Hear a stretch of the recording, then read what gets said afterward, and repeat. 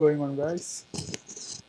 Here I have a question. The question is asking the 25 kilogram bar has a center of mass at G. If it is supported by a smooth peg at C, the roller at A, and chord AB, determine the reactions at these supports. So first of all, I like to draw this right here. So it's gonna be like this, and B is the support, and here we have G and then C, right?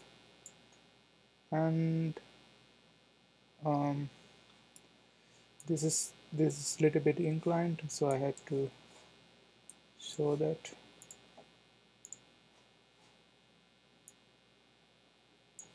This is 15-degree inclined,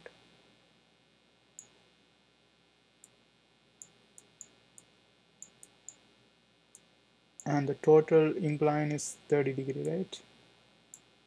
This is 30 degree.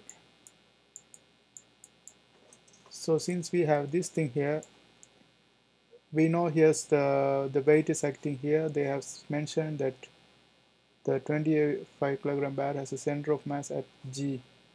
So the weight is acting straightly downward right here, and this is C. So we know, like, since this is pulling down, the reaction is going to be upside, and since this is 30 degree, we know this angle is 30 degree too. This is 30 degree, and if that is 30 degree, then we know this is 30 degree, therefore this is 60, because this total is 90 degrees, so this is going to be 60 degree.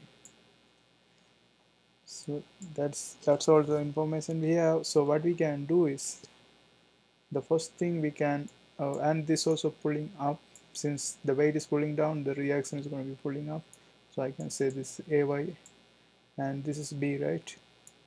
B, they are supposed acting on B2, so this is, let's say this is B. So let's do this. So first of all, I would like to calculate moment around A. So if I take moment around A, I don't have to worry about B and stuff like that. So if I take moment around B and AY, because I'm starting from this, so I have to take the moment above, right? So if I start from moment around A, let's say clockwise is positive,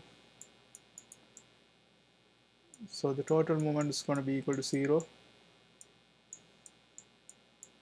And first of all, I like to start with the G. Its weight is acting on it, so it's going to be W straight downward. So W has given 25 kilogram. I have to convert into Newton. To do that, I have to multiply this by 9.81.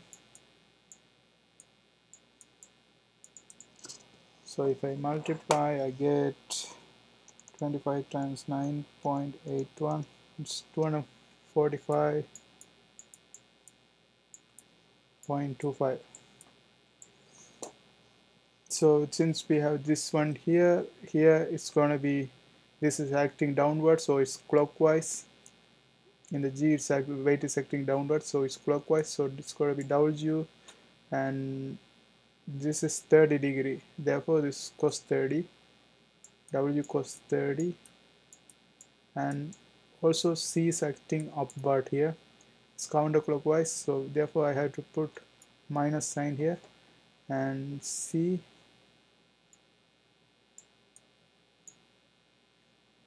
and since this is acting upwards, C, so we can find the C. So the distance is this is 0.5, so I had to multiply, okay, I have to multiply by distance because we are calculating the moment. I have to multiply the weight by distance too. So W cos 30, this is 0.5 meter distance.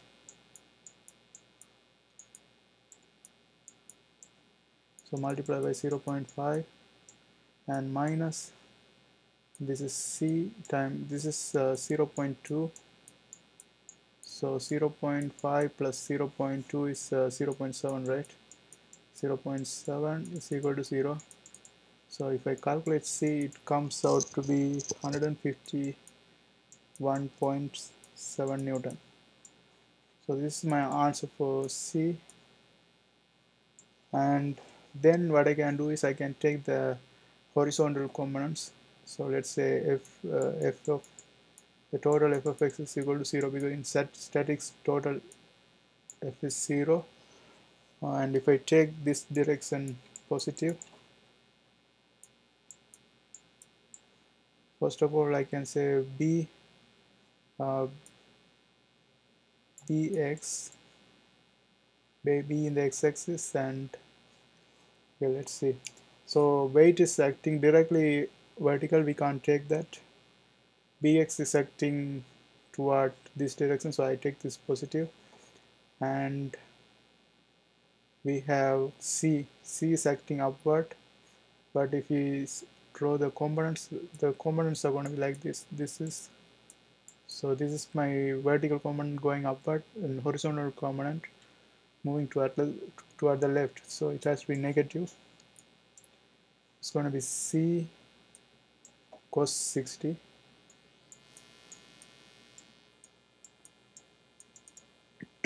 equal to 0. So we have found the C already here.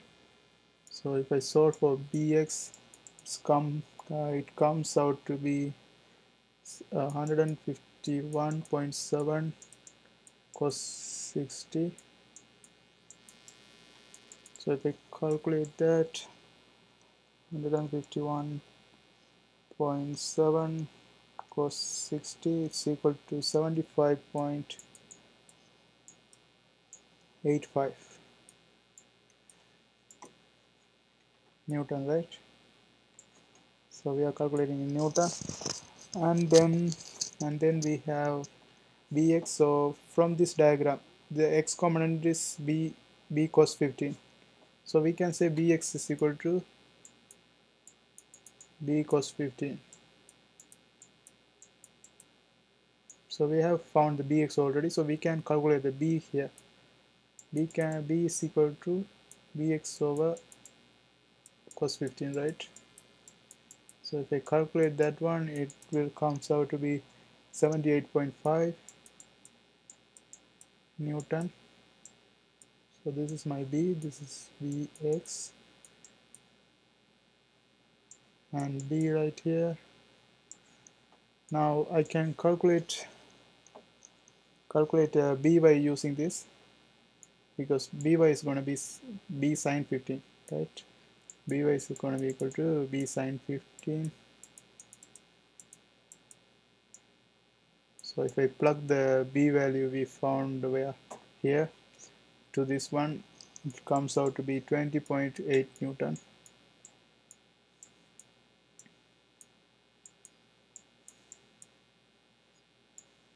And then finally we can find the AY. So I have take the total moment, I have took the x components. Now I can take the y components. So sigma Fy, the total force of y component is going to be equal to 0. Let's take our upside is positive. So if I calculate this one, AY is going to be positive, and then we have weight is acting downward. Also by is going upward, right? Because sine 30 means this is going upward. Therefore it's plus 20.8, and minus weight is acting downward. We have calculated the weight. It's W cos 30. It's 245.25. 245.25 acting downward, and C is acting upward, plus C is 151.7, 1.7, and it's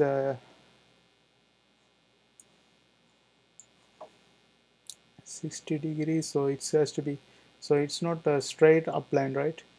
So we have to calculate this one. So in order to do that, I have to use sine 60. So I have to multiply this one by sine 60.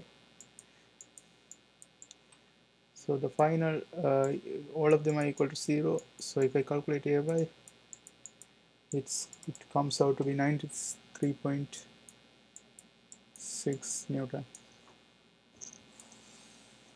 So this is my final answer. I hope you guys like this video. See you next time.